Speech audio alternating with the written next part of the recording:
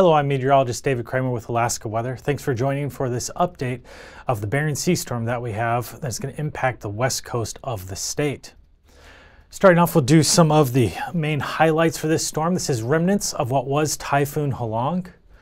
This is potentially a record-breaking storm for areas like Gullivan and then down through much of the YK Delta area as well. The main impacts that we'll see are going to be Saturday night through Monday night, with some areas seeing a little bit expanded time frame far to the north and down by the Pribilof Islands. Areas south of the Bering Strait are anticipated to see the brunt of the coastal flooding impacts. Eastern Norton Sound area through the YK Delta is expecting to see impacts that have higher water levels than what we saw during Merbach and than what we saw last summer in August 2024.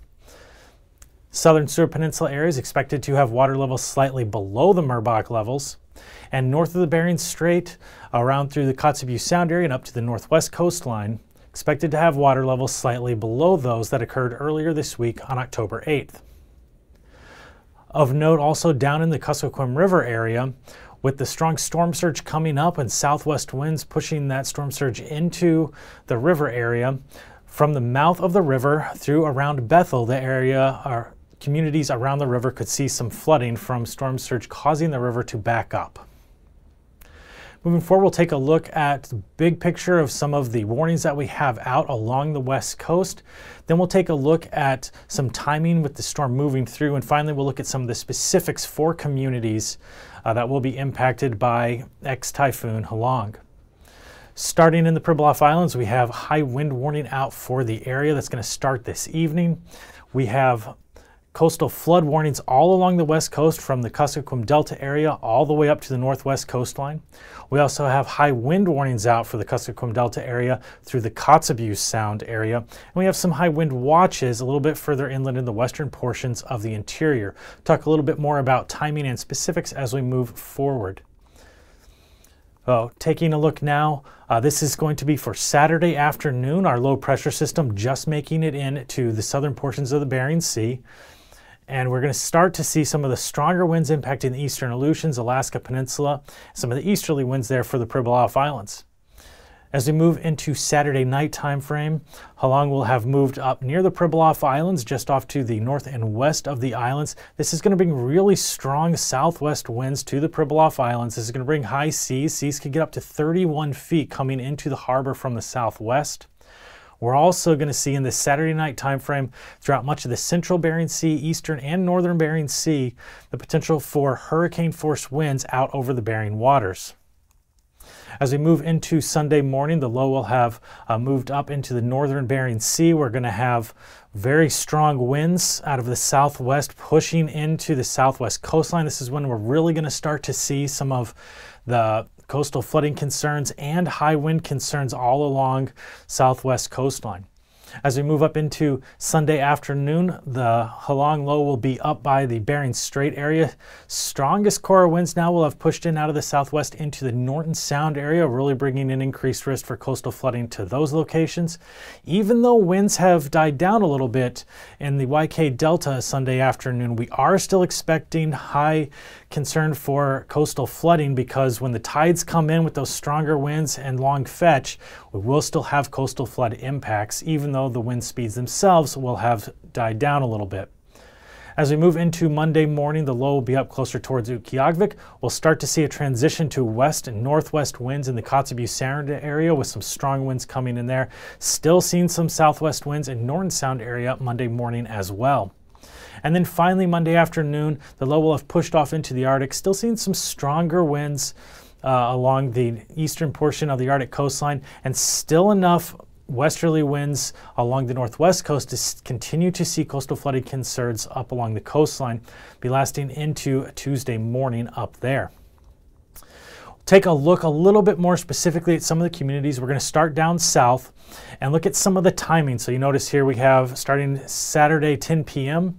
and we'll see there with that little wave symbol, that's for looking for flood watch for the Bethel and all those areas from Bethel down the Kuskokwim River towards the mouth of the river. Going to have similar situation as Bethel here, and they're going to continue to see that flood watch all through into Monday. Some of the other areas, Kipnik Toksook Bay, Macquarie, and Kungilinok, you're going to see concerns for coastal flood warnings pick up in Sunday at around 4 a.m. Also note the colors behind those are some of the wind speeds. We have stronger winds already Saturday evening, getting up to 65 miles per hour. But as we get into Sunday morning, 4 a.m., Kiknuk, Toksook Bay, and Macquarie all seeing gusts up to now 65 to 80 miles per hour. Then as we get into Sunday morning, continuing to see coastal flood concerns, winds starting to pick up even more, Toksook Bay and Macquarie, now seeing winds that are possibly more than 80 miles per hour. Sunday afternoon, going to start to see the winds die down, but again, we're still going to have that coastal flooding concern. And then finally, as we get into Sunday, still seeing winds that could be as high as 50 miles per hour, but dying down a fair amount and losing that coastal flood concern. So now we'll look a little bit farther to the north. Starting up north, we're going to see all the winds that could be up to as high as 50 miles per hour, but picking up throughout the evening and overnight hours on Saturday. As we get into Sunday morning, 4 a.m., we're going to see Hooper Bay, Unalakleet, and Gamble all getting up to potentially as high as 80 miles per hour. Going to start to see some coastal flood concerns at those locations as well. Then down Nome and Kotzebue, also seeing the flood warning the coastal flood warning come into effect. They could see winds up to 65 miles per hour. Going to see those trends for those locations continuing throughout the day on Sunday, with Hooper Bay getting some of the strongest winds there, over 80 miles per hour, with a chance to see wind gusts to as high as 100 miles per hour for Hooper Bay. Coastal flood warnings for these more northern locations are going to last longer as the low is going to move up the west coast of the state. These could last into Monday morning for some of the more northern locations. Gamble and Hooper Bay, we do expect to drop off in the early morning hours on Monday for that coastal flood concern, and winds will continue to taper down throughout the evening and overnight hours Sunday, getting into Monday timeframe. A little bit more specifics for some of the winds here. We do expect very strong winds throughout the west coast from this storm, including the Pribilof Islands, where in the Pribilof Islands we could see gusts up to 85 miles per hour with 95 miles per hour possible. For perspective, a Category 2 hurricane has wind speeds starting at 96 miles per hour, so we are expected to approach, but not quite get to, Category 2 hurricane levels for the Pribilof Islands. Kuskokwim Delta Coast expected to see gusts up to 90 miles per hour. Hooper Bay going to see gusts up to 80 miles per hour. In that Sunday morning time frame, we are expecting a 6 to 12 hour block of time where we could see winds approaching 100 miles an hour. St. Lawrence Island could see gusts up to 70 miles per hour. Southern Seward Peninsula and eastern Norton Sound could see gusts up to 70 miles per hour as well. And then north of the Bering Strait expected to see gusts up to 60 to 70 miles per hour. Strongest closer towards the Bering Strait as we get farther into Kotzebue Sound, expecting to see closer to the 60 miles per hour range.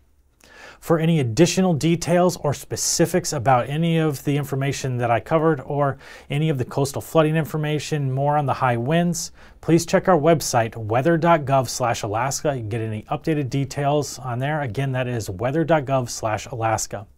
With Alaska Weather, I'm David Kramer. Thanks for watching.